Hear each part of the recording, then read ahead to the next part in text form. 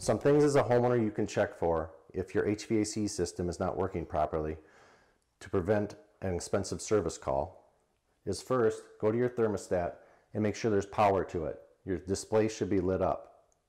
2, make sure if it's heating or cooling, whichever mode you want, that it's actually in that mode. Once we verify that the thermostat has power, we have it in heat or cool mode, we now want to go down to the furnace room. The next thing we want to check is that the power switch is on to the furnace. Typically, if it's off, your furnace thermostat would not be lit up, but always verify the switch is on.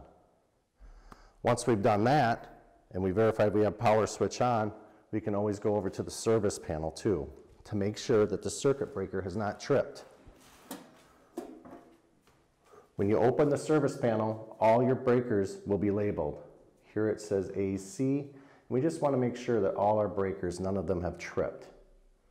Those are some of the most common causes of a service call.